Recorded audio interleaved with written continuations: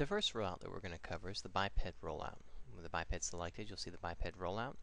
And the first button we have is our figure mode. This is where we actually structure our biped, changing its shape and size, and adding additional bones to it if needed. Next to that we have our footstep mode. In the biped, there are basically two methods of animating. You have a freeform method and a footstep method. The footstep mode basically allows you to animate with footsteps within the scene, and we'll take a look at that when we get to the tool. The motion flow mode allows you to take several clips of animations and string them together into a sequence.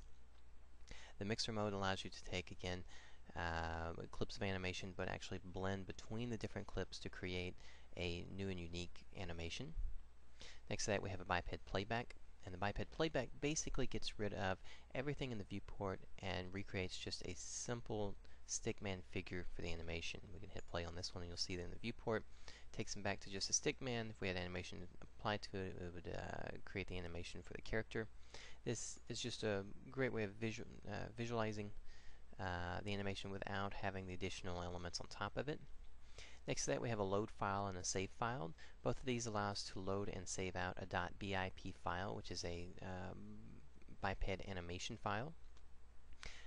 By loading and saving, you can save out a file from one character, and then you could actually load that back onto, say, a character that's a midget or a different disproportionate character to the original, and it will retarget the motion to that character.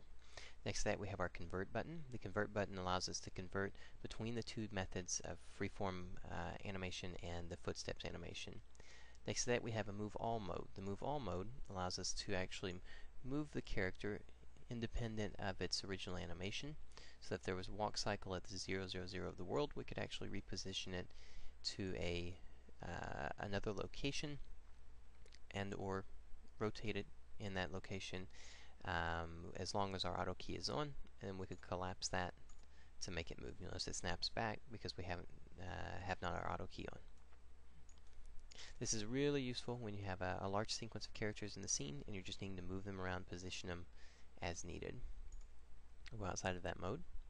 And below that we have modes and displays. If we open up this rollout, we'll see that we've got a modes group box, and this is a way that we can actually adjust some of the parameters for the modes that we work with. We have a rubber band mode, we have our scale stride mode.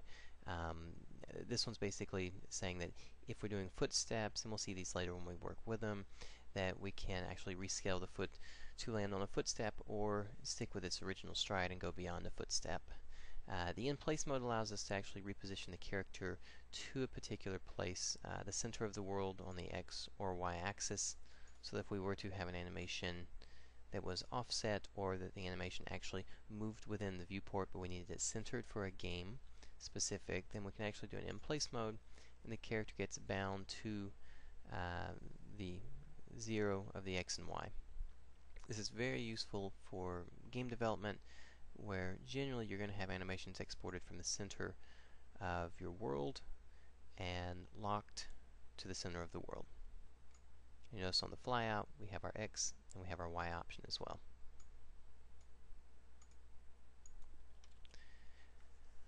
Below that we have our display group box, and here we can actually change the viewport display of our character. The first one we have is just our original bones. We can change this out to just our spline so that we can see the splines inside the scene. We can adjust that from the splines to the bones and splines so we can see both at the same time. For our display we're going to leave it just at the bones. Next to that we have our show footsteps. In this flyout we can actually change how we see the footsteps. When we get to footsteps we'll look at it. We can change it from numbers and to hiding it, so depending on what your need is. The twisty links, if we had twisty links applied to the object, we can take those on and off. Next to that we have the leg states. When this one is on, during the footsteps you can actually display the move, slide, and plant for each of the feet at an appropriate frame. Next to that we have our trajectory. Our trajectory, we can see that, visualize that here. If we were to have our auto key on, let's go ahead and just set a keyframe. We'll move the object to set a keyframe, and let's say we move the object down, set another keyframe, and if we want to visualize that trajectory, we can turn that on, and we can visualize the trajectory of that object in space. This is a great way to help see where you might be pinching or binding your character, if it's on the rotational curve, to find out even for your speed. It's a nice little visualization tool to help you with. Next to that, we have our preferences. In our preferences, we can set the footstep colors, we can set the trajectory, and we can also change what gets used in the playback. In the playback inside of our biped rollout here, we can adjust how many bipeds actually get used. So if we're going back and forth, we can say visible bipeds, we can remove it from the list, or we can add it to the list. And our very last option here with the name, this is a very powerful little option, and sometimes it gets overlooked. If you need to adjust the biped's name, you can adjust it from here. For instance, if an engine needed a different naming convention for the first part of the name, not the hand or the right, we can adjust the bip to, let's say, our hero. And with our hero, we can go back through, and any object that we select, it's now hero left forearm, hero head, etc., etc. This is a great way to set up the character quickly if you need to change the prefix, the first part of our name.